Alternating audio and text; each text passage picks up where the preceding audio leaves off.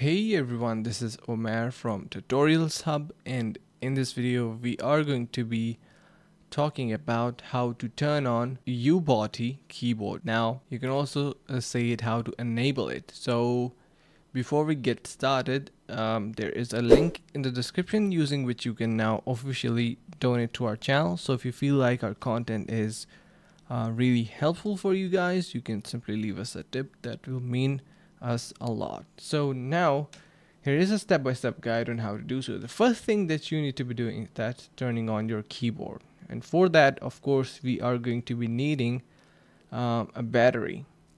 So there are to be inserted two AAA batteries in the back of the keyboard, and once you do that it will be turned on by itself. There is no particular button for that. After that, you can see now we need to activate the keyboard because it is going to be connected with Bluetooth.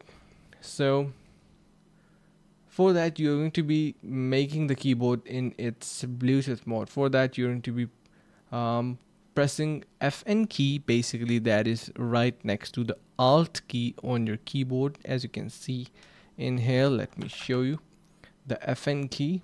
So basically this is control, this is usually alt, and then you have to press C simultaneously, and then the Bluetooth LED on the keyboard starts flashing. This means that the Bluetooth is now on the pairing mode.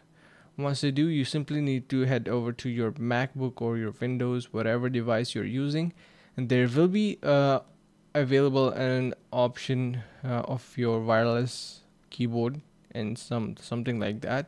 It should be now visible, and once it is, simply connect it, pair it, and enter the code, which is basically usually 1 2 3 4 or quadruple zeros, so 0 0 0 and 0, and once you do, it will be connected and you're good to go.